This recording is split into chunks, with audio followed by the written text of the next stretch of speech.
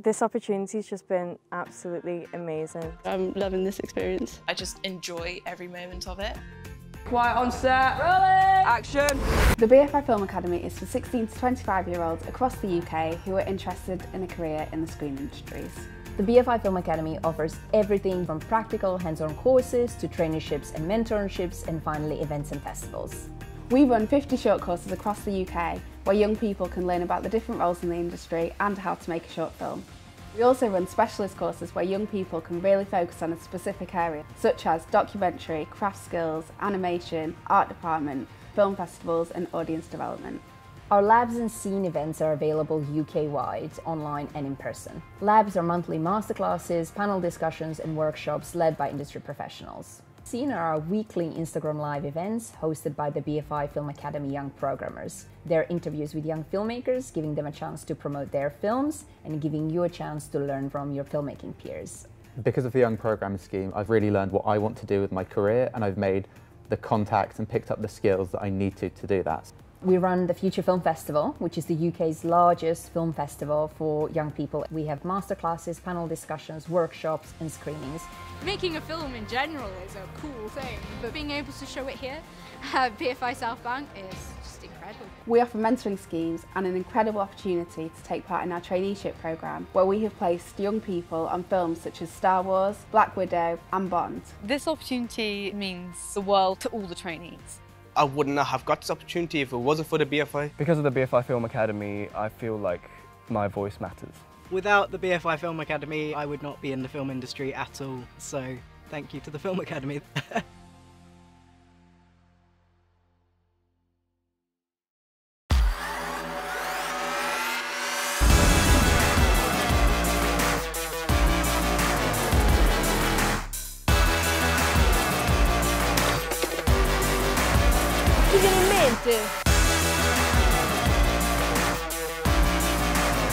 That's a cat, yep.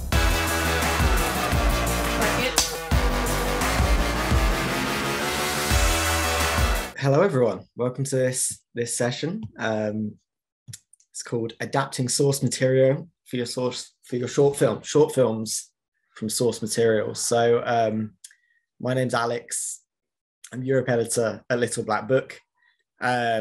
Today we're basically going to be talking about one particular short film, which is called Shy Radicals, which is an incredible film.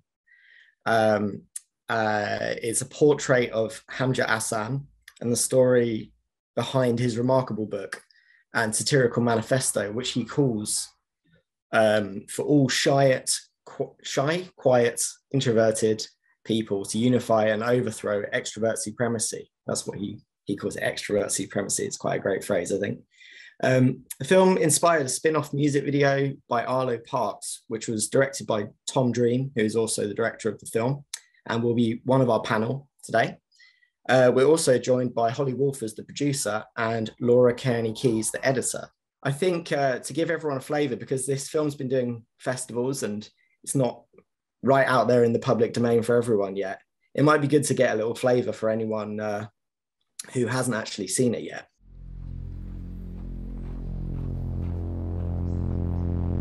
If you're bullied for like gender, you have the suffragettes and the feminist movement. If it's for race, you have the precedents of Malcolm X and the decolonial movements. If it's for class, you have the trade union movement, the Tall Bottom Martyrs. How can you even account for all the various forms of discrimination, bullying and abuse that occurs with quiet, awkward, introvert people if there's no means of recognizing that this takes place in the first place? There wasn't a collective identity or a history that I could turn to, and then hence I just made one up. Article 1. The Shy People's Republic of Aspergistan is an independent pan-Shy state, representing the interests of all shy, introvert and autistic spectrum peoples, herein referred to as Aspergistan.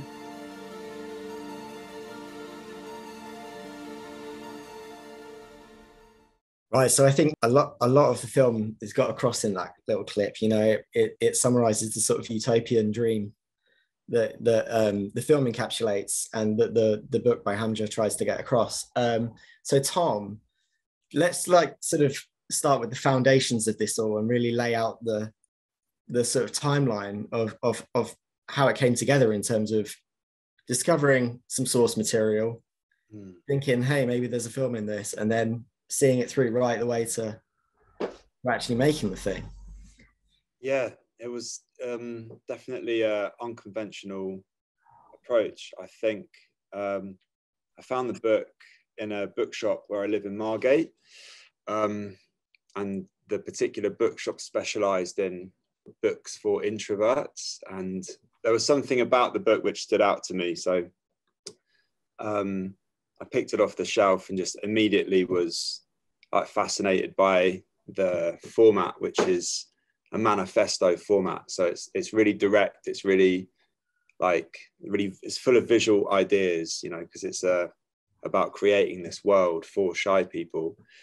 And I kind of got fascinated by it. I bought the book and then tried to track down the author, Hamja, found him on Instagram, and then we met up for a coffee in Soho. And we just got on straight away from that initial meeting. And he's really excited by how the book inspires other artists and creative people to make work. And I think he was excited by the idea of creating a film based on the book. And it was after that initial meeting I learned more about him, more about his story and what he'd been through, why he was inspired to write the book. And thought it'd be an amazing topic for a documentary. So that's when I went about trying to secure funding. And at the same time, I'd signed to Black Dog Films as well. So it was a great project to work on with them for the first time. They were really supportive in helping that process, and Holly came on board as a producer. So that's sort of how it all started. Maybe that's a good place for you to pick up, Holly. Sort of when you first got involved in the project, what were the priorities? What did you have to get sorted out to make the film a reality? Well, firstly, like, obviously I love working with Tom, and we've had a relationship as he's basically been a music video director for so long. So when he came to me and spoke about this project, I think the first thing that worried me was obviously budget and how much we're going to have to ask for, because obviously Tom loves everything looking incredible. And while we're approaching this as a documentary, there was obviously a lot going on outside of the documentary setups. Obviously, like as you can see on that clip, we had the Aspergistan. So it was about basically trying to work out where our priorities lay, where do we put the money in particularly, and yeah, how do we go about doing that? Of course, as well, there was complications with the fact that you've got to apply, and we're using a book, you know, as source material. So we had to get picture licenses signed off and publishers agreements sorted with Hamja and his publisher. All went very smoothly, but obviously like everyone was in it together, so it was a very collaborative process from the start. Yeah. How did you Tom, how did you go about bringing what was on the page, you know, laying it out into some kind of structure for a film? Because it's not like the film is nowhere near a script, right? No, I think the main bit I loved about the book was the manifesto section, which describes this nation state, this Aspergistan, this place for quiet, shy and introvert people. And it's you know, like a manifesto, it's in these bullet points, in these articles of describing in beautiful detail the ellipsis as the national flag. The sound of a seashell is the national anthem. They're very visual ideas that I thought would, yeah, it's less of a script and more just that how can we bring parts of the book to life visually and intercut that in the documentary. So it was important to establish like how to transition from documentary world into this imagined dramatized world. And that's something that Laura helped with the editor of the book so much, it was important we did that early on so that we didn't have to keep making that like an obvious transition throughout the film. And that's in that first clip you see Hamja simply reads part of the book, and we're sort of dropped into that world. And then after that we could be a bit more kind of flexible and abstract with it and just sort of drop bits in when they sort of felt relevant to the theme of the documentary. But it was a challenge to create a sense of the story, and we had support with that from a story supervisor from that the BFI connected us with. So yeah, it took some work. That helps. And you mentioned there that Laura was sort of key to working out how that's all going to be interspersed. Laura, how sort of early did you get involved as editor? So I tend to sort of, I was quite far down the line. I don't know how long you guys were working on it, probably like months, at least 6 months or something before. So yeah, when they sort of came to me, I remember us three, I think we were like out having a drink or something, and you were really excited about the scene that you'd filmed with Arlo Parks that day, or just so you were just like really excited about it. And then it was kind of overwhelming, sort of can be overwhelming getting into it like at such a late stage, because there was just so much and so many ideas. So it was kind of all working out together how we can like stitch it all together. And actually what you were saying about the transitions between normal life and the book, I remember we've got their voice on it, who does the voiceover, like the computerized voice. I think we just did that as an accident. We're like, oh yeah, we'll just put that in, and then we really liked it. So I think, there's a lot of fun things in the process of just coming up with like happy accidents that work really well, and that sort of makes such a difference throughout the film when you just come across something like that and we're like, okay, cool, so maybe we can play with that a little bit more. But it was a super creative project, which was what you want a director to bring to you. I think, Laura, actually, even like thinking back to it now, I sort of really wish we got you involved way earlier on in the process, just because we know now how it's like been structured, but it was just like, it would have helped, I think, so much moving forward with the pre-production. Obviously, an editor's key to everything, but you learn, every project you do, you learn. So next time we'll have you from the start. And there was you've really touched on it there, how this is such a hybrid kind of film in terms of Tom, you sort of first thought of it as a documentary, but coming from a music video background, it's got aspects of that in it, like huge aspects of that. And it's got a sort of biographical aspect as well of Hamja being not just the author of the source material, but a real subject in this. Yeah. And so I wanted to sort of really talk about that. Maybe speaking about the music video aspect of it, we should watch the clip with Arlo Parks in, which then went on to become a music video in its own right. So I think that demonstrates quite well how this is quite far beyond a documentary. So if we could run clip 3, that would be really good. Just like an angel. When I listen to that song, it really makes me feel like I'm part of something larger. It's just a song that seems so universal, and I have no idea how many teenagers who are like in pain have listened to that song. You don't feel as lonely, you don't feel like an island in your suffering. You're kind of part of something bigger. But I'm a creep.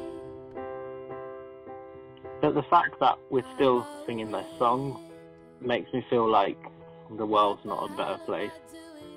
And I thought, like, if we all got together, or we performed some sort of movement together, we could make the world a better place and use that song to connect all of us. And that's something that I really resonate with. That's a goal and a project that I'd really want to be part of. You should join the Shy Resistance movement then. I'd love to. There you go. You've got some shy radicals there organising live on camera. But yeah, there's a part of that which is Arlo playing piano and singing, which is very much a music video. But then I think also in there you see sort of realization of some of the aesthetics of Aspergistan, this fictional state that Hamja's created. Maybe we could talk through that a little bit, because that's an interesting aspect of adapting source material, is as a director, you're a new creative person coming in, taking something, a piece of creativity, and sort of bringing it to life visually. What were your thoughts around that, and how do you approach it? I think that's like one of the most exciting things about the book was how the sort of boundary between reality and fiction was so blurred, and we could get quite overexcited imagining, you know, what if this was real? Like, what if we took this as like a real beginning of a real movement? Like, what if the Shy resistance was building, like, and what would it look like, and what would those conversations be, and who would you want to recruit, you know, and what would the theme tune be? These were kind of new ideas inspired by the book, that came up in conversations I had with Hamja on the phone, and like talking about music we liked growing up, and a theme tune for Introverts being Creep by Radiohead is a funny kind of tongue-in-cheek idea, but reimagined here with Arlo Parks' involvement and taking on a new meaning. That was something that Hamja was really excited about, definitely. So it was, yeah, that was one of the most exciting ideas I think we developed and included in the film. But it was important to also stay at least true to some of the source material and get that right first, build that as a foundation. And then, yeah, a couple of the ideas were new developments, new creative developments inspired by the book. I'd love to kind of drill into the like pure aesthetics of it as well, because you've kind of kitted people out in uniforms for this this new regime. Yeah. Was that a fun process? I think I'd find it really fun. Definitely. I mean, when we were having debates throughout the process of like, what would people wear in this new world? Like, you don't want to get too fashionable if it's going to be like a political movement against extroversion. You know, you can start having quite like amusing internal debates about that. Like, we did include some sort of self-reflecting dialogue actually about like, is this too radical chic, you know, at one point, about the use of uniforms and berets and stuff like that. But it just, I think that, yeah, George Oxby was the costume designer, and we all discussed certain influences that inspired those uniforms, and the ellipsis you could see as a sort of emblem on the uniforms was the national symbol. So yeah, the aesthetic side of things, obviously coming from a background in music videos and fashion films, is what I get excited about, and I think balancing that out with something that has depth is an aspiration of mine to like move forward with films I make. Trying to balance those things out is interesting. Holly, I wanted to ask you, maybe from a producer's perspective, about, you know, the different parts of the film and how some of them needed to look really beautiful, and other parts you could shoot loads and loads and sort of intersperse it. What were the big considerations there when you had like knowing where to put the resources? I mean, we shot one day really that I'd say was Aspergistan, right, Tom? And then we actually at the very beginning, before this even got funding, we went out to Ljubljana and shot with Hamja, just to sort of like, I guess it was sort of like just to meet him and make sure, you know, we sort of knew what we were doing, and a bit of research. And I don't know, not that much of that footage made the made the edit, but we shot there for about 4 days. And then we just didn't, as much as Tom would have loved to have kept shooting as much as possible, like every director, we only had like obviously limited resource to shoot one day for Aspergistan. So that was pretty much as structured as you can get, you know, shoot with a first AD, DOP, full crew, lighting team, art department, styling, glam, which I think Hamja really enjoyed as well. And that was something that I was going to actually say about Tom talking about the costume, is that, remember, this was all very collaborative. Hamja still had to sign off on these aspects that Tom would put to him. So actually it was quite unconventional in the way that we did that we had obviously a contributor that was so involved in the creative process, which did make things challenging, because obviously Tom as a director has got, you know, his vision, but also it needs to align with what Hamja, which I think made it a lot more feels a lot more like, I hate that word, authentic, but it felt more organic when you came up with the Spurgestan, because you knew he was still agreeing with what you wanted to do. So it wasn't like Tom just took something and made it his own, which felt really good. And that's why I think we were able to structure a really good shoot day around it all, because everything had been signed off with Hamja beforehand, which made it a dream as a producer to run through all those scenes. And everything was used, I think, that we shot on that day, because it was really thought about. And also we did it at the end of a lot of our documentary shooting, so we sort of knew what we needed to get to fill in the gaps and what would link well with the documentary footage that Tom had already got. I mean, yeah, that is definitely one of the, in a way you say, like, it was sort of really rewarding having Hamja there to sort of see it realized. I suppose that's one of the huge things that makes this a different kind of adaptation, is that how much of a central part of it Hamja is. But also you biographized it, if that's not a word, but you sort of you delved into Hamja's life a lot more personally than the book itself does, in an attempt to explain Shy Radicals and where it sort of emerges from. So sort of there are lots of themes around Islamophobia and things that Hamja's family have dealt with, that you sort of, I imagine, would have thought you had to include in the film. So how did you make the decisions around how much of real life to include to explain Aspergistan?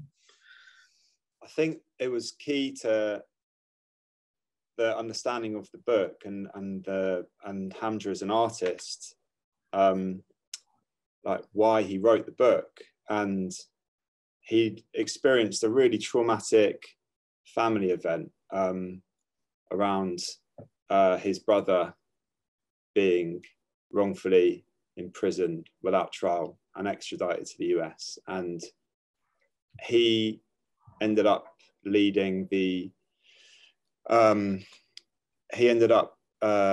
basically like fighting for his brother's release over the course of many years and leading that campaign as a shy, introverted person. So the book, like a lot of the ideas, although like they are, you know, are beautiful or amusing, come from a real place of like deep trauma and deep emotion. And like, that was kind of fascinating to me throughout. Just like the book was almost a manifestation of all of that experience. And it was him actually returning after that period of time to what he was hoping to do before he ended up leading a campaign, which was art. So like he is a conceptual artist, and that's, you know, he managed to like put all of this experience into a manifesto.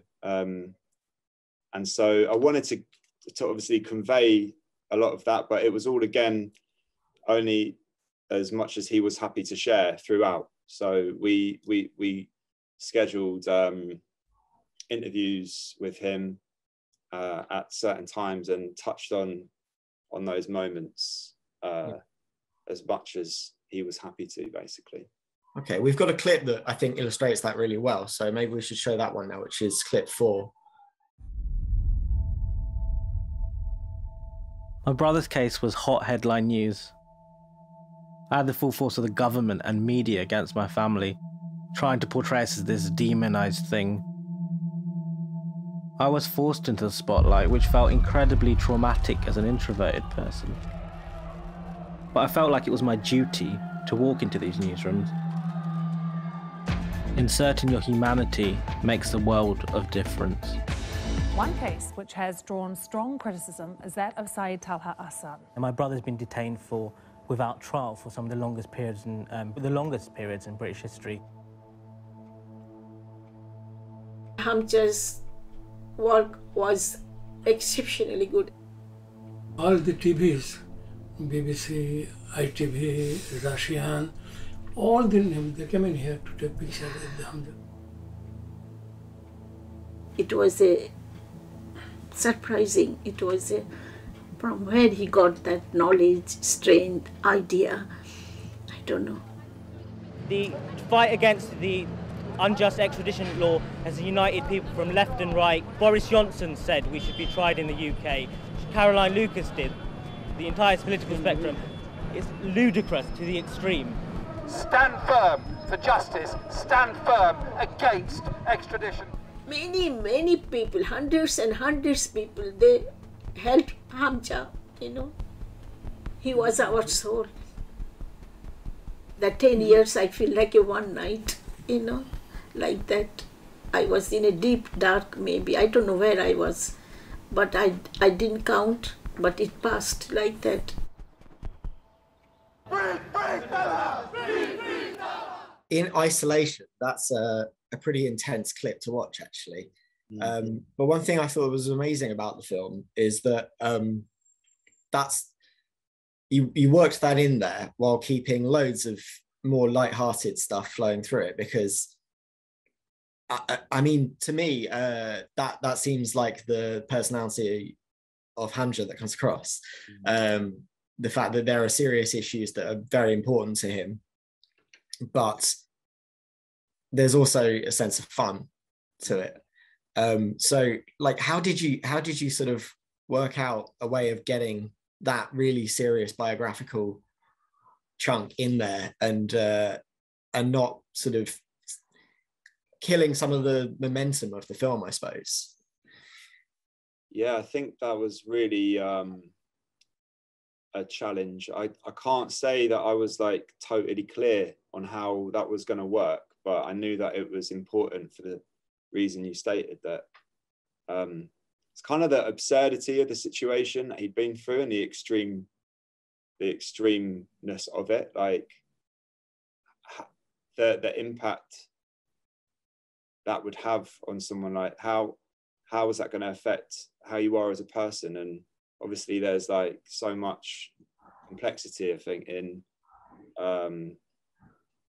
there's so many layers to the book. You can read it like in one way, and if you want to like, and I think different people have different readings of it, but yeah, in answer to your question, I knew it was really like going to be fun to imagine these scenes straight from the book. Like, I wanted to know more about why Hamja had written it, and I think part of that, we were, you know, his parents were sort of welcoming enough to share their insights and their experience too. And that was later in the filming process that I hoped I'd built up enough trust with Hamja to have that conversation with them and see what that felt like.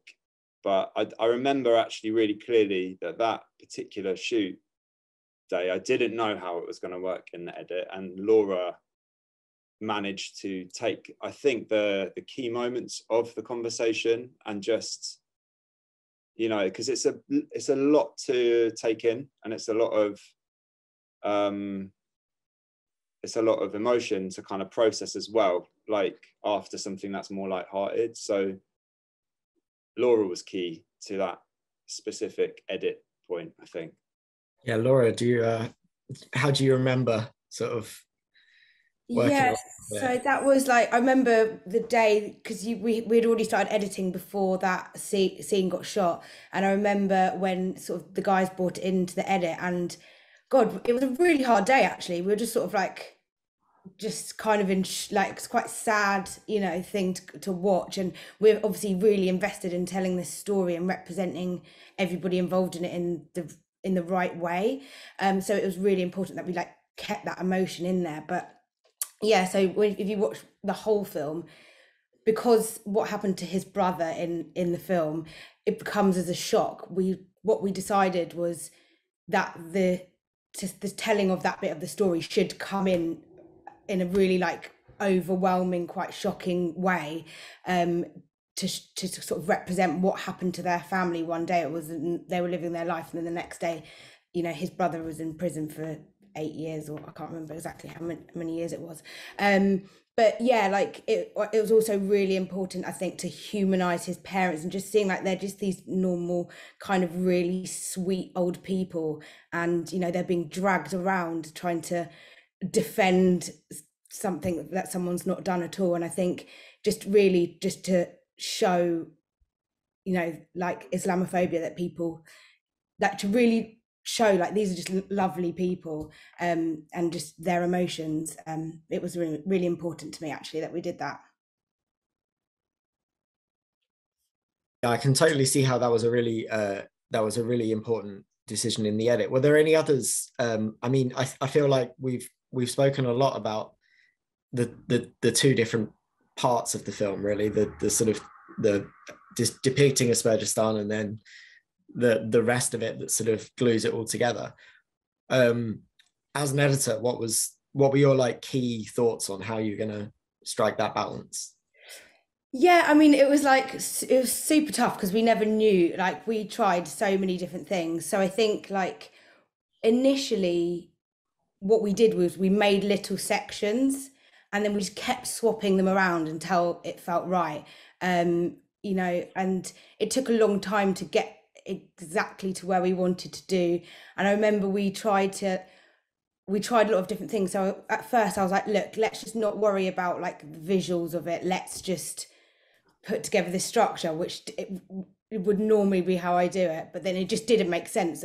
Then one day, I think it was like quite a, like just sort of December, because we were editing it just before Christmas, and it was like dark and cold, and we just wanted to be at the pub and at Christmas parties and stuff.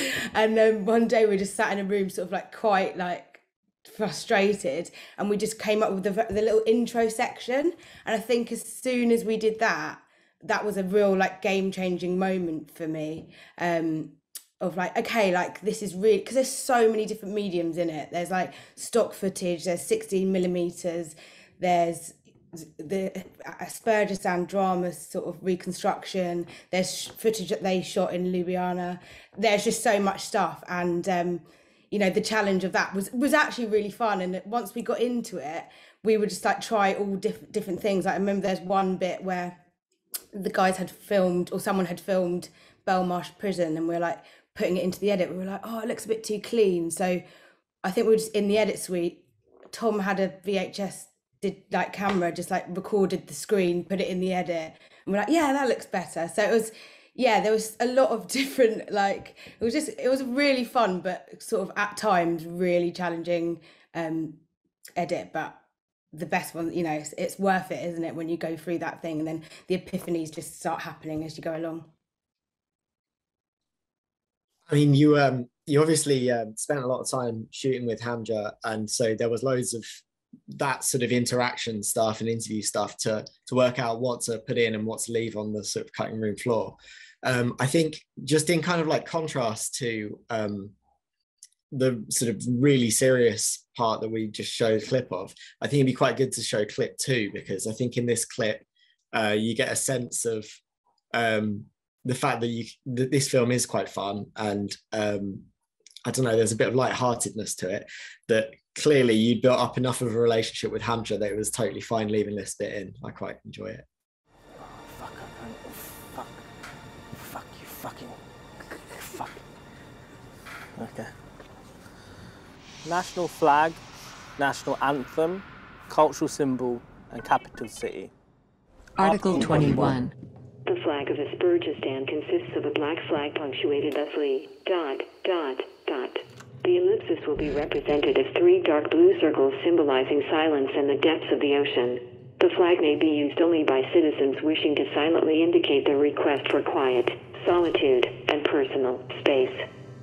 The national anthem is the sound of a seashell, which may be accessed on a 24-hour basis by citizens via the holding of the shell to the ear.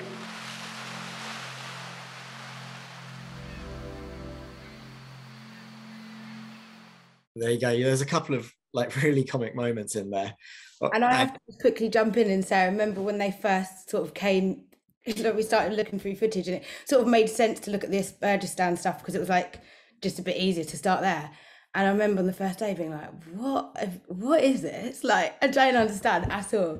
Of just like the shell thing. It just took such a long time to sort of figure out like how to do it all. But yeah, it was funny. And also you just saw Tom's cameo in there because he was the guy on the beach picking up shells. Brilliant. But yeah, I just think it's really revealing maybe that the bit with the flag where you can't get it to stay. Tom, would you agree that sort of is like, that's you spent enough time with him that you knew it would be all right to kind of slightly poke fun at him there? Yeah, I think there was loads of comic moments that could have been incorporated. I remember actually, we were talking about this the other day, but when Hamja first came in to review the edit after quite a long process of filming, he was taken aback initially at like it wasn't funny enough. I think that was his initial reaction. Like he thought it was going to be funnier because there is a reading of both the book which is like totally like tongue-in-cheek and more amusing, and I think there was elements that maybe set a tone throughout. It's the we start reflecting on mental health issues, and the score, the whole composition, music composition is in minor keys and quite melancholy, and like I feel like if you want to read in, like, I'm glad you found that scene amusing, because I think that might not come across with the other influences, that it kind of like, it looks dark, it feels quite dark, there's dark topics, but you can hopefully find moments of light throughout. Yeah, we filmed these scenes, like they were set up, like the two guys there listening to sounds of seashells and basically like testing like which is the best sort of sound. We filmed that like improvised over about 10 minutes, and the two of them were sort of remarking on like which was the best seashell sound. So we could have, there was like, it could have been increased the amount of comedy that was included throughout, but I'm happy with the balance that was struck in the end. Yeah, I can see how that was a tricky one, because you could sort of read it as a really serious manifesto and laying out of this utopian society which must be adhered to, but there's something inherently comic in anything like that, right? And I can't imagine Hamja put the shell thing in the book, right, just as anything other than slightly a joke, right? It's not, he doesn't seem that po-faced. So, and as you say, he said it could have been funnier at one point. So yeah, he obviously approves of poking fun at things like that. Yeah. I suppose generally, now after this process of adapting a short story, or no, not a short story, a book into a short film, what sort of are the big lessons that you've learned? Like if you were going to pick up another book and say, oh, I want to make this into a film, what would you, how would you behave? Would you go about it in a more direct way? Would you change it? I'd like to say I've like learned lessons. I'm sure I have, but it's difficult to tell really, because yeah, I don't know. It's I reckon maybe like, because I was thinking about this. I was thinking like about the structure and how we did it. Obviously, it was always going to be complicated because we didn't know exactly how the story was going to go. But maybe if we were doing it again, I'd focus more on getting these initial beats down and having an editor, Laura, involved way more from the beginning, so that we'd take that source material, work out what is really, really key to use from that, and then use that as a structure. Even when, like we do for other films, like even creating a mood animatic or something like that would help us lead on to do an edit or something. That is daunting, though. That idea I find daunting. Yeah.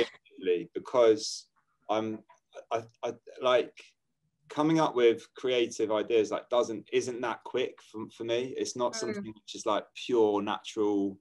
Like I take time to reflect on things and change my mind quite a lot. Like I think some directors can get an idea down on paper like straight away and stick to that.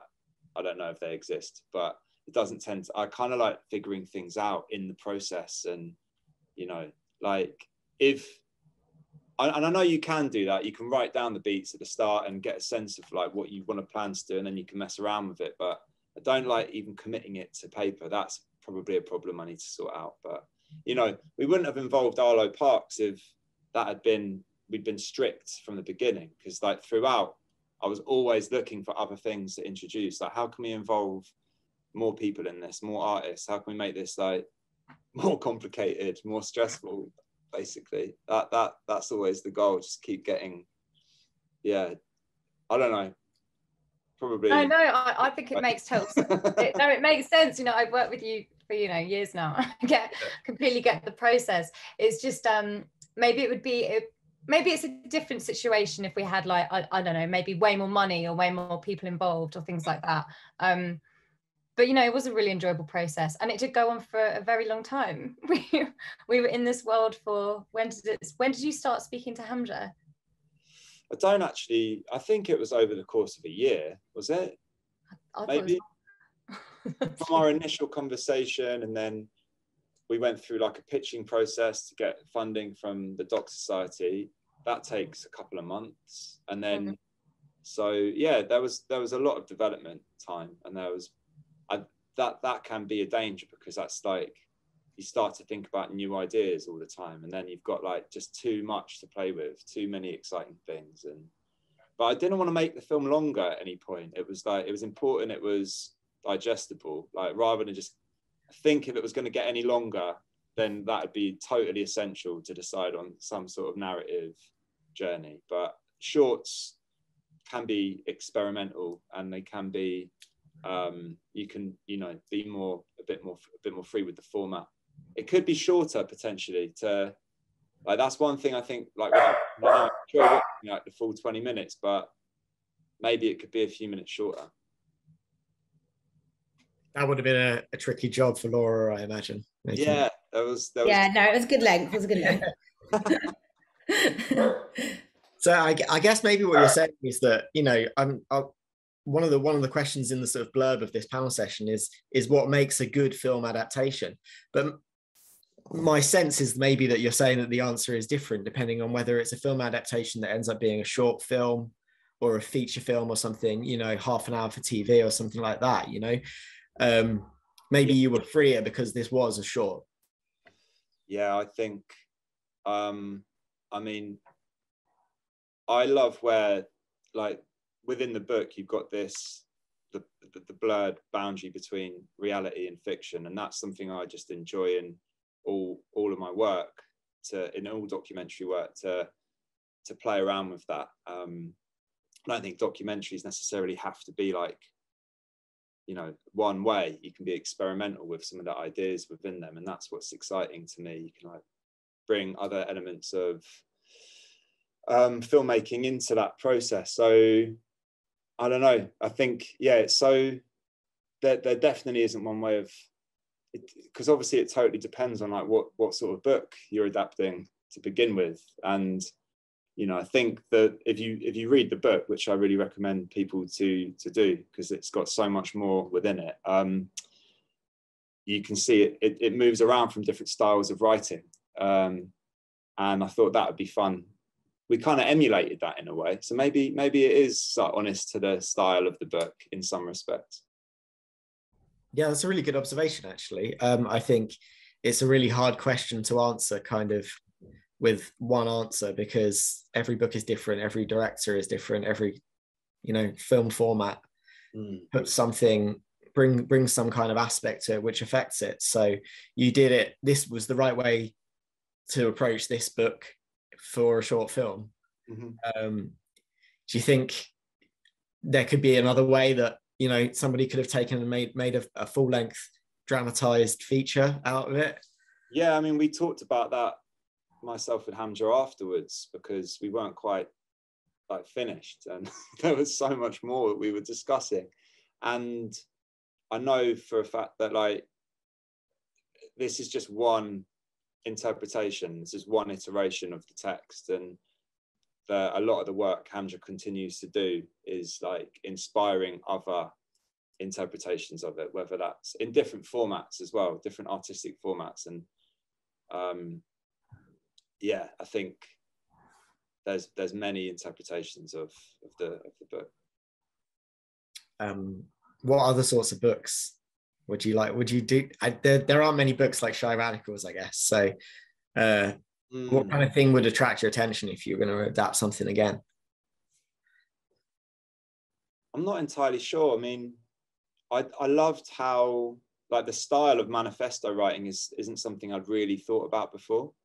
So it was a great, like, you know, they're beautiful texts. They're really like how they use like rhetoric language and you know, how visual they can be. I think that's what made this particularly interesting. I haven't actually thought about adapting another source material since, to be honest. I think just sort of go wherever my interests sort of take me throughout, and yeah, that hasn't occurred to me since. I think yeah, it's not as if it's something I like want to stick to doing, because I guess it's quite unconventional for a documentary to be based on a book, maybe. I think it is. I can't think of another one. Yeah. Documentaries tend to be, you know, answering a question or, you know, investigating something. Yeah, so that's really interesting, actually, as a point. I think that might be why, sorry to interrupt, I think that maybe that's why it was tricky with the festival circuit as well, because, you know, I think it's a really powerful film, and I'm really, really proud of it. I'm watching it back after so long. And but I think it might have struggled a little bit where to sit exactly, because it is a really, you know, it is strange, it's unusual, and it doesn't fit into really any category. We need to make our own film festival. Let's get Tom's wonderful and weird documentaries. Yeah, that's a good point. I think that actually the length was a challenge for film festivals too, because that's something I didn't realize. You know, most shorts are either under 15 minutes, and some of it's like, and then like medium length are like 20, or maybe shorts they sort of increased to under 20 minutes. This was 22 and a half minutes, right? So that would have been a really useful bit of information if someone had sort of said, keep it under 20 minutes so you can apply for the short categories at festivals. So it ended up being in obscure categories, more so in like themed categories. So it would sit within a certain theme at festivals. But saying that, like it was at some really interesting festivals, from Australia to Ireland. You know, Transitions Festival in Australia, like had a really interesting program. Yeah, it was screened all over the world in different places online because it was COVID. So yeah. Great. Yeah, you didn't do yourself any favors, maybe, by making it such a sort of eccentric film. It doesn't fit into the boxes that the film world has built. So, but maybe that's why it's so brilliant. So fair enough. It's a bit of a shame that we didn't, like, well, maybe we can, but like have a screening of it, because it's quite amazing to, especially because it's such a kind of strange project, just to be in a room and feel what the reaction to it is. I think it worked really well within sort of an event. Like that's something we talked about. It's not necessarily like we talked about initially, you know, maybe screening it in libraries and places that resonate with shy people or introverted people, or like caves or something like this. And like creating an event around it, a screening event, that would be quite unusual with different forms of I mean, like it's screened, I suppose, with Hamja's exhibitions as well in different formats, and that might sit alongside like a talk like this about the issues, and maybe a reading from someone, or readings from the book. So I don't think I think it's still got the potential to screen physically in places, I hope. that actually leads into, I wanted to go into a Q&A because we've got about just a bit over 10 minutes left. And funnily enough, Hamja has asked the question himself. So that is just about what you were just discussing. So I think maybe that'd be a good one. So he says, the film circulates between contemporary art gallery world and film festival cinema world. How do you work between those two, and how did that process shape the film? Hamja asked that question. That's what. Can you? Or someone pretending to be Hamja, maybe. I don't know. No, I think he is watching. What? Can you repeat that question? So it goes. So it screens within these two different contexts. Yeah, between the contemporary art gallery world and the film festival cinema world. How do you work between those two, and then maybe how did that process shape the film? Did you think about that? I don't know. I don't have many.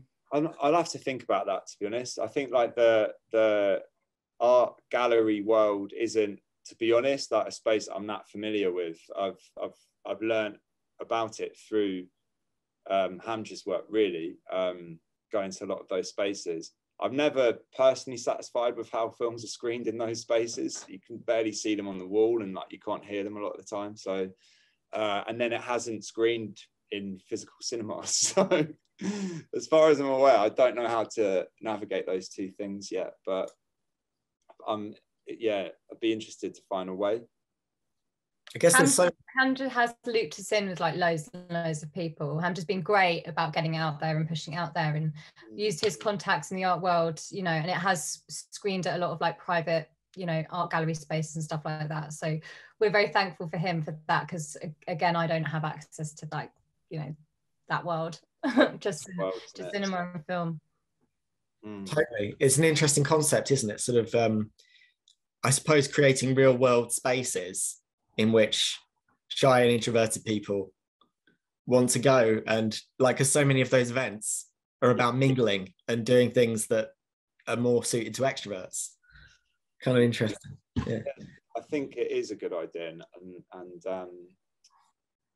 I've noticed there is, maybe I'm more aware of these sorts of communities now since, but a friend of mine, for example, in Margate, runs an event called Thought Palace, where he invites people over the course of a window of time to a space, and like no one talks. They just sort of like hang out together, maybe read, but like silence is sort of the encouraged, you know, just silent reflection, being with people, but like not, you know, but does the idea of film, like, I don't know, I think there's shy film clubs that we've had the film screened at too. Cinemas are good places for quiet people. Yeah, true. Very true. Another question that somebody asked, Thomas Revington asked, great film.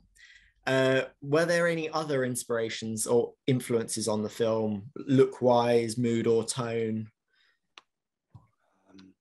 It's obviously always hard to work out what you're drawing on when you sort of envision something, but yeah, it can't just purely be in the book, I guess. Yeah, a lot of the visual references, like I think Hamja and I shared an interest in 90s grunge music and Indian alternative bands from that era. So that's something we talked about a lot. Jack Madison was the DOP, the cinematographer for the film, and we had, he shared some really great like cinematic references. I'm trying to think of the exact series, but it was on Netflix at the time. This is a popular, I think it's called Mindhunter. About, is it like the FBI in like the 70s? That looked amazing, that series. So that was a reference definitely for cinematography for the Aspergistan dramatized scenes. That makes perfect sense. It's always great to hear about influences and then you can watch back.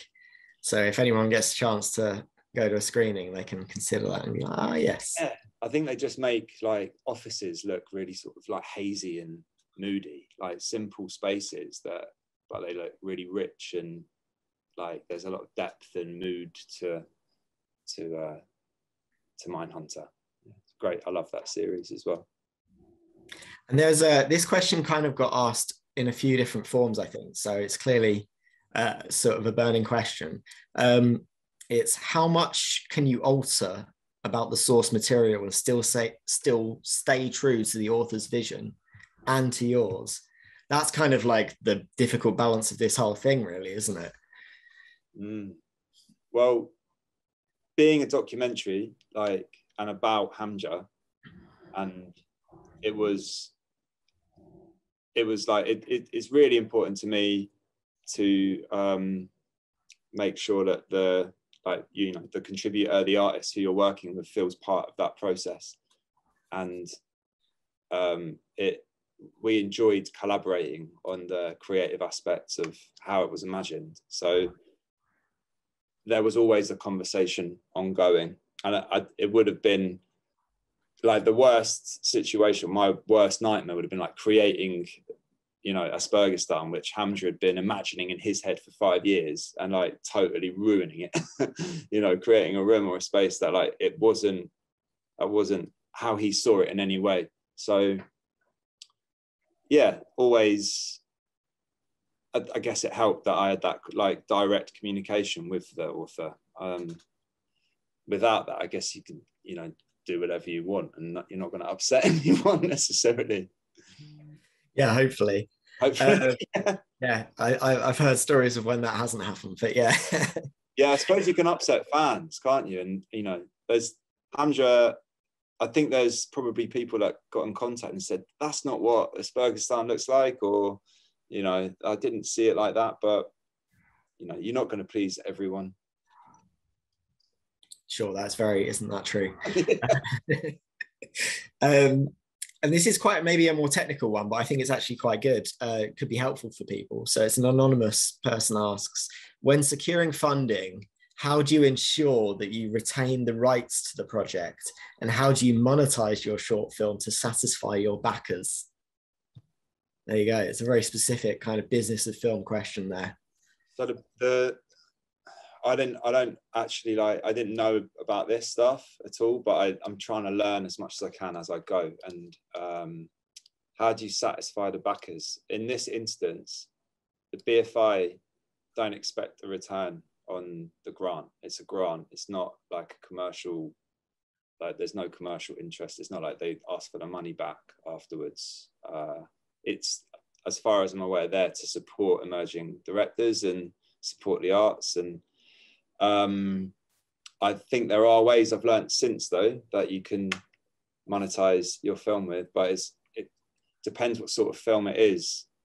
And I think once this film is out, it'd probably sit quite well in like an educational resource for universities or for something like that, where I don't know, they might be teaching a course on different forms of activism or, topics around Islamophobia. Maybe it'd be like a nice piece to introduce like some of the themes within the book, and that could be a form of monetizing it, but these haven't been explored. So it's my first short documentary, and I'm trying to learn it as I go as well. Holly, I was going to ask Holly, as a producer, maybe, do you have any sort of more thoughts on that more generally, having worked with other directors as well on things like this? Yeah, so this is also a first for me as well, because I normally work in music video and commercial land. So we get given the money and then we make what make the creative. Yeah.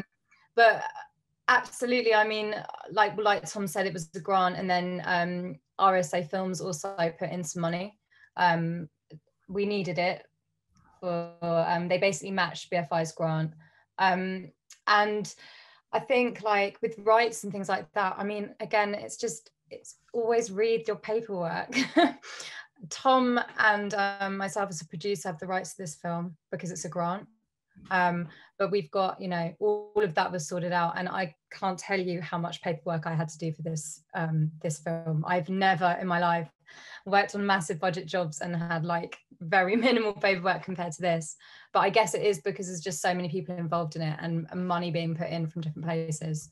But yeah, we're going to work at maybe getting some distribution, like Tom said. It's just trying to find out where that sits and how we do that properly. But again, we're lucky to be at RSA Films and they can support us in that because they have a massive feature film department and lots of knowledge. So we'll delve into that world once this is out for sure. Which leads us quite nicely into what I thought was probably the most pertinent question someone asked to end on, really, which is there anywhere we're able to watch the film? So I'm sure after this chat, there'll be some people who haven't seen it yet. Yeah, so it's actually not out right now, but it's going to be going out on the BFI player. This is what my lovely colleague Jim is organising. And also it will then be out and we'll release it hopefully on some, cool platform. So soon, next couple of weeks for sure. Yeah, watch out on all the correct social channels, I guess. It's just been a huge delay, as Tom knows. Like, it's been a real, everything, boring COVID, but we wanted to get out physically ages ago. But luckily it's meant it's been able to do the rounds of the festivals and stuff. So that's been great as well. Awesome. Well, yeah, hopefully everyone on this session who hasn't seen it will be able to see it soon. Because yeah, hopefully this has made everyone want to watch it if they haven't. Thank you so much to the three of you for chatting to me. It's been really interesting to get those insights, and hopefully it's been quite helpful to people as well who might want to do a similar thing. You've learned a lot from this. It's a very much a first, this film. So yeah, hopefully that'll be some sort of applicable lessons there. So thanks very much. I've just chimed in and just said that you can see the Arlo Parks music video Creep on YouTube and everywhere. So thanks, Hamja. Thanks, Hamja.